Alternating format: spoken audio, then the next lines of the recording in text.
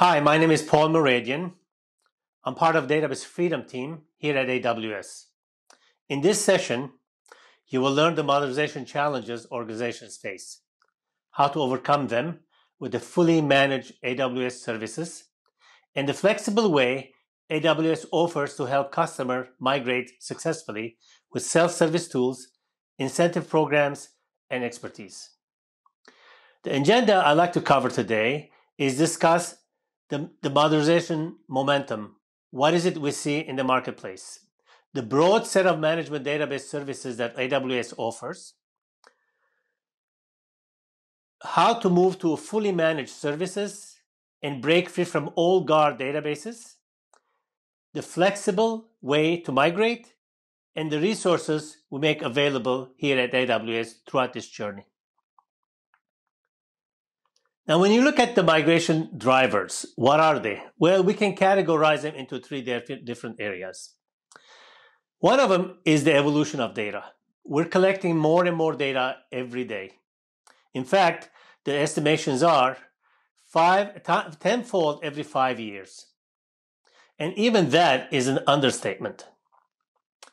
So you need to partner with a cloud provider that can give you all the tools necessary to manage all that data, how to do analytics on that data, keep it safe, and store it. And at one point, read that data without bringing it back into databases for queries. So it's very important to partner with a cloud provider that can give you all the tools necessary to do so. The second area that we see the big push and drivers towards modernization is microservices architecture. More and more companies are moving towards microservices architecture and abandoning and migrating from their monolithic applications.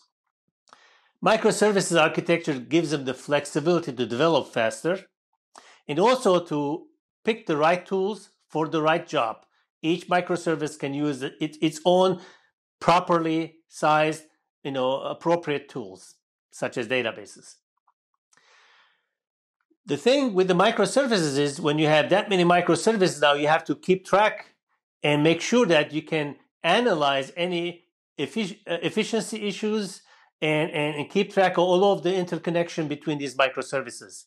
Having the right tools available for you as services will provide you a great flexibility instead of you having the burden to build all these tools. The third and one of the important aspect is the DevOps. DevOps is a way to build and develop quickly, and the cycle times are very short. More and more enterprises are moving towards the DevOps because their reaction time to marketplace has to be much, much faster than it was years ago. You need to have the right tools, right services, so you can test faster, deploy faster, keep track of all the changes you made throughout the process. And AWS offers all the tools necessary to do so. Now, in 2015, we launched the AWS Database Migration Services to make it easy for companies to bring their production databases to the cloud. We have now migrated over 350,000 database workloads with AWS Database Migration Services. DMS for short makes it easy for customers to migrate database engines they're using on-premise to run on AWS, or to migrate from proprietary engines running on-premise like Oracle and SQL Server to open source engines running on AWS like RDS MySQL and RDS PostgreSQL. Now, customers like Verizon, Trimble, Expedia, and the US Department of Veterans Affairs have successfully used database migration services to migrate databases to AWS. Now, Samsung is a great example of that. Samsung Account is the platform through which users access Samsung devices and services such as Samsung Pay. Roughly 400 million Samsung accounts, 1.1 billion users that are active on this platform, which sees about 80,000 requests per second. Now, though their legacy system was adequate when it was built 10 years ago, Samsung needed a more flexible, microservice-driven solution to support growth and innovation. And according to Samsung, their legacy system was not ready for microservices architecture, nor did it offer reasonable pricing. Also, scalability was an issue. So Samsung moved their entire workload using database migration services to Aurora database in Amazon. They were able to take their monolithic application and modernize it using microservices. And the whole process took only 18 months. And at the end, they realized 44% cost reduction on their databases. So when we talk about fully managed database services, it's important for us to go back and look at what is that we do with self-managed. When we talk about self-managed, the entire hardware, software, configuration, it's all something we have to do. We have to deal with that. We have to be on top of it, and it takes a lot of time and effort. And lead time often is quite long. Performance and high availability are two areas that we have to continuously monitor and be ready for. What if something happens? Do we have high availability? What if a peak load starts coming in? Do we have enough performance? Capacity planning is a tedious, lengthy process that often we see enterprises go through on a quarterly basis, on a yearly basis. And what happens oftentimes, we end up buying more than we need just in case. So it will have excess capacity throughout the year for that 1 or 2 week time where we needed capacity. And security and compliance, there are two areas that every company nowadays have to keep on track and be aware of all the issues surrounding it. So when you move to fully managed, none of those areas is something that you have to worry about. It's done on your behalf by Amazon. So what's left there to do? Well, what's left there is things that really matter to your business. Looking at schemas, creating new schemas, reacting for business needs, data modeling, that sort of thing, analytics. And what does that give you at the end of the day? Well, for sure, it will give you the increased agility you're looking for. You'll be more agile to react for business needs. No longer you need the lead time to purchase hardware, configure them, patch them, upgrade them, things like that. It will give you a reduced cost because now you're just paying for what you're using. No longer you have excess capacity hanging around. If you need more capacity, you just provision it and it'll take minutes. You have performance at scale. The more performance you need, it's there for you to utilize. And if you no longer need that performance and you're past your peak time, you can shrink back. So you have that flexibility. And also you can innovate much, much faster. Good ideas, testing a new idea in business no longer requires big capital expenditure. You can test it, verify it. If it works, it's great. If it wasn't a good idea, you can move on. You're not committed to hardware purchases and capital expenditures. At AWS, we offer full services of database services. For relational database, for example, coming from Oracle, SQL Server, MariaDB, we offer Amazon Aurora and Amazon RDS. But if you're coming from a non-relational end, such as MongoDB, Cassandra, we have appropriate databases that can suit your need. For example, DocumentDB for MongoDB, key spaces for Cassandra, and so on. But there are some customers that require workload residency to be maintained on their on-premises. And they like to utilize the cloud services that Amazon provides. For those customers, we have a hybrid solution. RDS on Outpost and RDS on VMware. These services offer better benefit of the managed RDS for on-premise database deployments. Now, the most straightforward thing we see over and over when customers are, they like to reduce their burden of administrative tasks on their databases, and they don't want to re-architect their application and change things on their application, but they're looking for better performance and availability. They often move from their on-premise Oracle, for example, or Microsoft SQL Server, straight to Amazon RDS.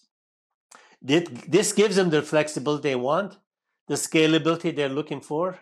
It will be self-managed, and there is no change on their code.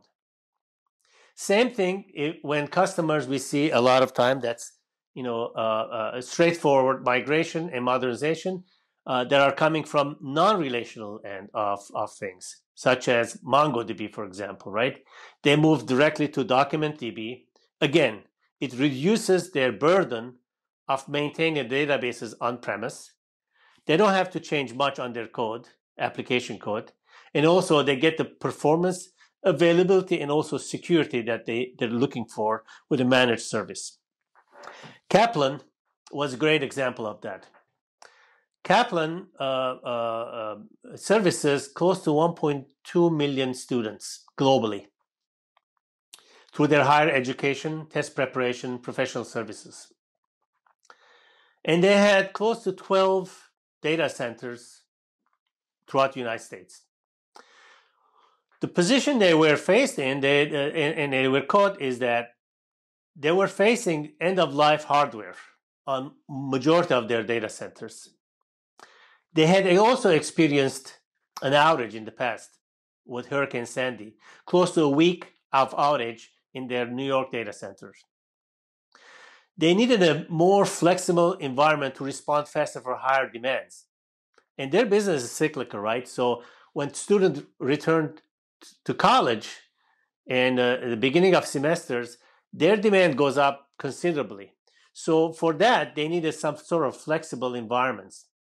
So what they did, they moved majority of their workload, the SQL Server workload, to Aurora databases. And they shut down close to 12, from their 12 data centers, only 4 of them were left behind. Everything else was moved to AWS. In this process, they realized that now all of their environments were consistent, built the same way, maintained the same way. They had the same patching, security patches were all there. They didn't have to worry about anything else. And also, they had a better feel now of their expenses that can tie directly to their offerings. A great success, truly, moving their Microsoft SQL servers to RDS. Now, when we talk about break free, why do we want to break free from existing old guard databases? Well, for one thing, they're very expensive. The license cost alone is quite high. It's proprietary. They lock you in. It's very hard to get out. And they have punitive license terms. You can't run certain commercial databases outside your on-premise environments, or if you have to do that, it has to be on their own cloud environments. So very restrictive. And often, they come back with audits, which is extremely time-consuming and takes away from other activities that you are engaged with.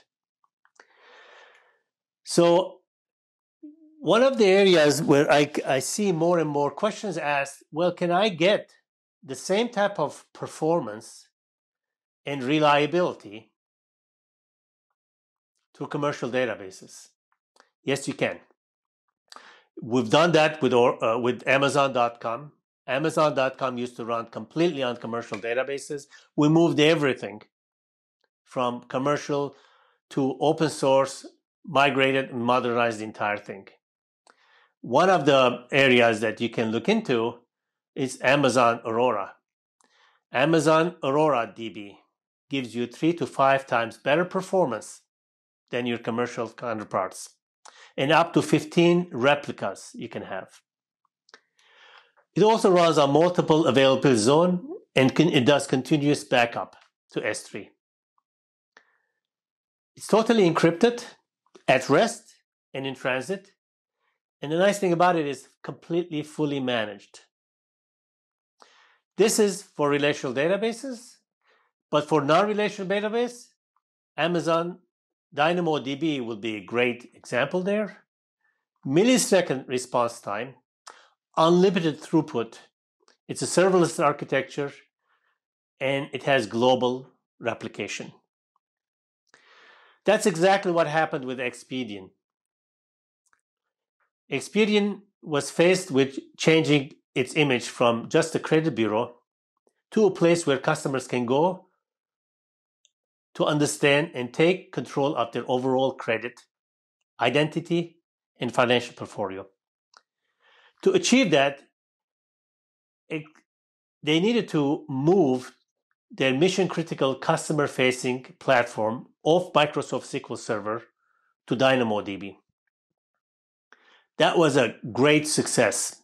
Later on, when they purchased another company that was running on an open source MySQL platform, they moved it to Amazon Aurora. The results were 100% uptime, seamless support for up to 50 to 75% growth of their data, and along with that, they reduced their administrative tasks from 60 or 90 days to a matter of hours. Total success story. So what are the flexible ways to migrate successfully? Well, here at AWS, customer obsession is what we pride on. We want to do what's best for you. And we understand sometimes it's a tall order to move from your on-premise environment to completely modernize and refactor. That's why we work with you, and we have a journey that we can walk you through that suits your need, whether it's a lift and shift migration to EC2 or moving to a managed platform such as RDS, or completely modernize and refactor. Now, obviously, you need to be eventually on the modernized end, because that's where you're going to see the biggest performance gains and also the biggest cost benefits. Enterprises that have done so, they've seen close to 1/10 of the expense they used to have running things on premise, moving to Aurora or DynamoDB. That's why we have created Database Freedom Program. Database Freedom Program is an initiative to support our customers so they can free themselves from the high cost of technical lock-ins of commercial databases. What we do with that, we provide you with all the tools necessary for you to go through this process. For one thing, we have a tool called Schema Conversion Tool. You can run that on your environment, say it's Oracle, and point it to where you want to be, whether it's Dynamo or Redshift or Aurora. This tool will convert your schema and identify all the objects that need to be looked in further, things that you have to slightly refactor. Once the schema is converted, then database migration services will move your data from your original database to your destination database. Combined with these tools, you can do quite a bit of migration and testing. We also provide experts to help you with this journey, such as architects, professional services that you might need, the education, the training that you might come across. And also, we have a program called DMA that basically comes and does the whole migration on your behalf for a fixed cost and a fixed time. So for most customers they haven't gone through this journey. The three areas that we walk through is the assess, mobilize, migrate, and modernize phase. In the assess phase, we ask to get 2 or 3 of your typical workloads, and we run the schema converge tool on them. Based on the output of the schema converge tool, we kind of assess what's going to take to migrate and what type of object that you have within your databases that need to be refactored. We can do a POC along the way to test things, and also we can come up with a total cost of ownership so that you know exactly once the migration is over, what would be your ongoing expenses on a quarterly basis when things are completely moved to AWS. And next phase is mobilize. This is where we dive deep and start analyzing all of your environments and determine the level of effort it's going to take and the cost associated with it for each database migration. We also can execute a proof of concept here also and assist in your migration effort by providing professional services or partners to do the work for you. Now, when we talk about partners, we have a lengthy list of partners that are certified, approved by AWS, that they have done this type of work and they continue helping us with a lot of our customers. We can definitely recommend, if need to be, a partner that can work with you on your migration journey. And also, if you have questions about licenses, how can I deal with my current licenses? What kind of terms do I have? Are those binding terms? We have license advisory partners that we highly recommend, such as Hasselbricks. Now, this migration, it's something oftentimes we see clients do themselves. A lot of time we provide a partner to work along. They can do the work. But also, we come across often questions and enterprises where they are risk averse.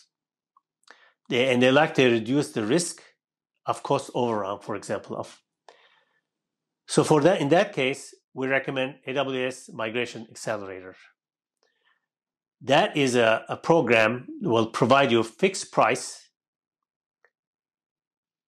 contract for the entire migration, and what happens, you pay after it's delivered.